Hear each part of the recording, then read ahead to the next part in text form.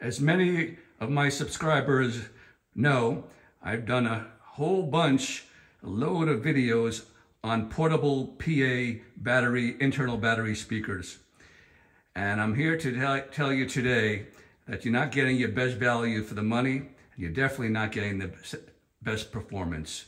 What you're getting is convenience. So this is the next step up from those type of speakers, and it's less money. So this is my go-to speaker in the portable world. It's called the QSC CP8. I've done videos on it in the past, but today I'm going to do a quick sound test, and we're going to see how many watts it pulls to make it portable with an external battery source. So what are we comparing it to? Well, my favorite right now, the battery speaker that I have reviewed, and I've said it's #1 in my book, and that is the Everse 8 at $750. Of course, the new Bose S1 Pro Plus just came out at $700, but this QSC is $500. Now, of course, you're losing Bluetooth, and you don't have internal battery, So today we're going to see what an external battery will do for us, and how many watts it'll pull. So here's the star of the show. I just got it. It's called Best Tech. Got it on Amazon.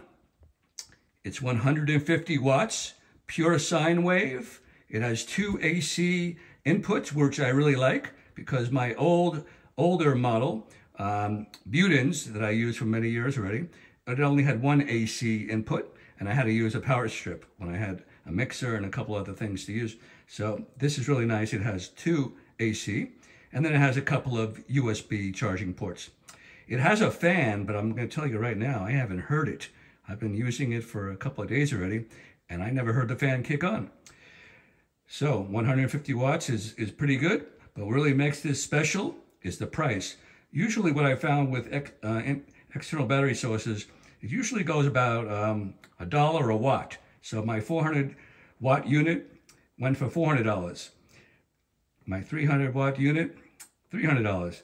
But this unit at 150 watts on sale at Amazon, and I don't work for Best Tech, it's on sale. I just got it for like $70. It's really a good bargain. So, but this is a test I haven't tested yet. Will it run the CP8 at volume? So I have the CP8 pretty much maxed out on the gain. It's at 12 noon, but the mixer is all the way up on the slider. And what I've done is I've set the track right until it clips. So there's no clip light. I don't want to hurt my valuable speaker. So as soon as I saw the red clip light, I backed it off 1 notch. So I'm about at 1230 on the gain on the back. And the track I'm about to use is a track that I've created many months ago, maybe over a year ago. So there's no YouTube copyright. So if you like the track, I made it. So here we go. I'm gonna do a max volume sound test. What does the QSC CP8 produce at volume before clipping? And how many watts does it pull? And can this new Best Tech handle it? I don't know. I've never done this before.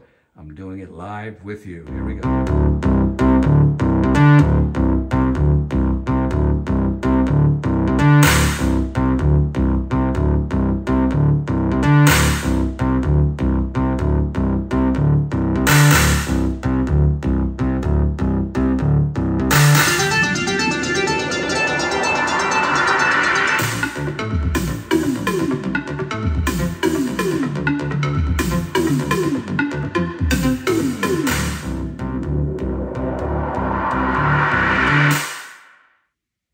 That's a pretty dynamic track.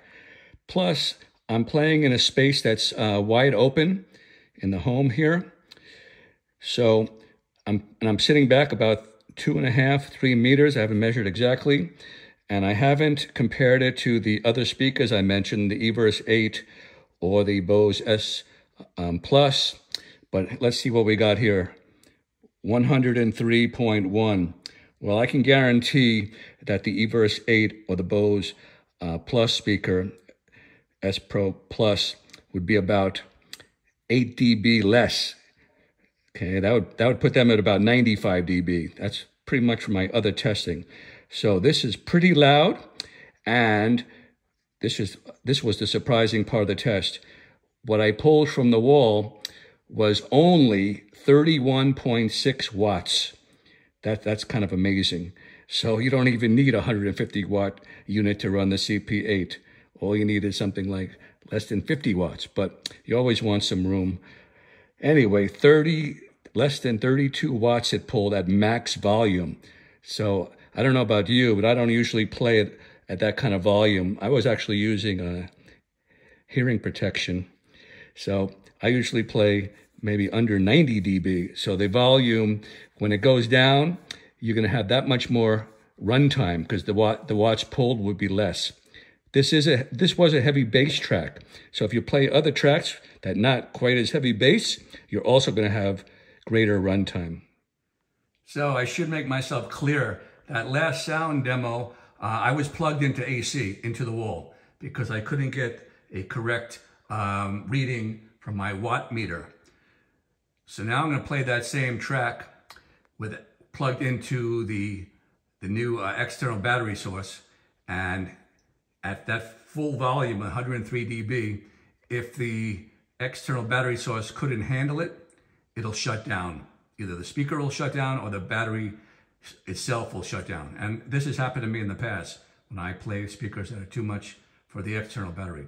So we're going to play that same track one more time, and this time we're going to be running off the external battery source. So again, never done this before.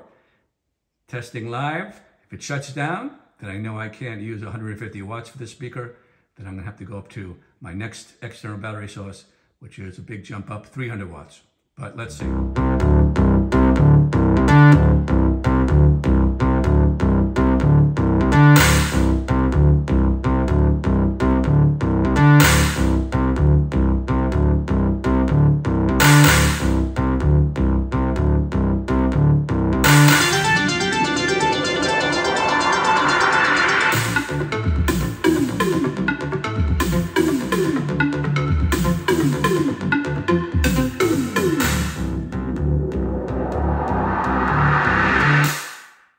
Well, there you have it.